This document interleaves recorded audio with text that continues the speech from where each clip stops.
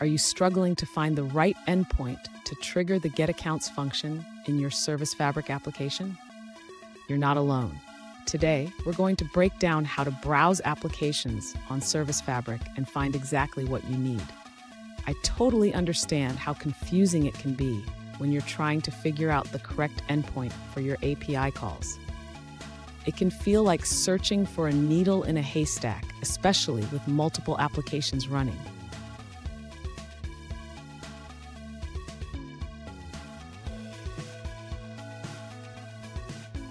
Let's dive into the specific question at hand.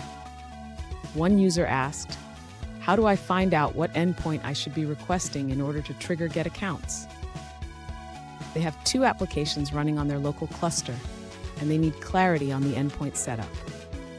To understand this better, we need to look at the configuration of the Web API application. The service manifest and the startup configuration play crucial roles in determining the endpoint you should use.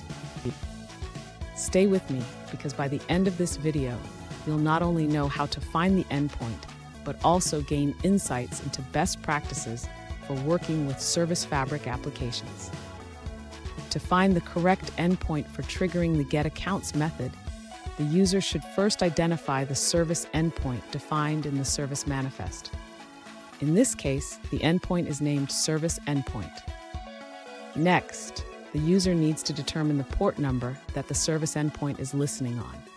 This information can typically be found in the local cluster configuration or service logs. Once the user has the endpoint name and port number, they can construct the full URL for the getAccounts request. The URL format will be based on the service's base address. Finally, the user can test the constructed URL using a web browser or a tool like Postman to ensure that the getAccounts method is triggered correctly. Fun fact: Service Fabric was originally developed to support Microsoft Azure's cloud services, and now it's a powerful tool for building microservices. Who knew cloud computing could be so fascinating? Now let's look at the answers provided by other users. This user suggests that your web API is exposed to the outside world and recommends using a fixed port for external services. They explain how to specify a port number in the service manifest file. They also mention that you can find the actual port number in the Service Fabric Explorer. If the endpoint shows a specific node's IP, ensure you have the cluster's IP or FQDN. That's all for that response. Let's see what someone else had to say.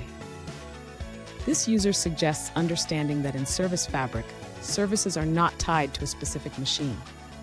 They can be distributed across multiple virtual machines. To trigger the getAccounts endpoint, you need to configure your service to listen on a specific port, like port 80. This involves updating the service manifest.xml to define the endpoint and implementing a listener in your service code. For example, you can create an HTTP communication listener that opens a listener on the specified port. This listener will handle incoming requests and publish the service's URI. For more detailed guidance, refer to the documentation on connecting and communicating with services in Service Fabric. Here's a pro tip: always document your endpoints and their corresponding methods. This will save you time and confusion in the long run. And there you have it.